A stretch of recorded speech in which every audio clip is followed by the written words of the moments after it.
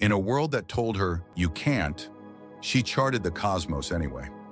Wang Zhenyi was born in 18th century Qing dynasty China into a society that believed women belonged in silence, not science. But within the quiet walls of her grandfather's library, a storm was brewing.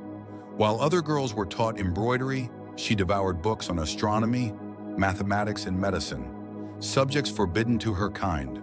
The world resisted her curiosity. Scholars dismissed her. Society ignored her. But Wang didn't fight with noise. She answered with numbers. She built her own model to explain lunar eclipses using simple tools and clear logic. While men argued theories, she proved them, quietly, brilliantly. She rewrote dense mathematical texts so that girls like her, could finally understand the stars. By the time she was 29, she had already written dozens of works across science and poetry. She didn't ask for permission to shine, she simply did. Wang Zhenyi died young, but not before leaving behind a legacy that still illuminates the darkness. This is Chronicles of Spirit.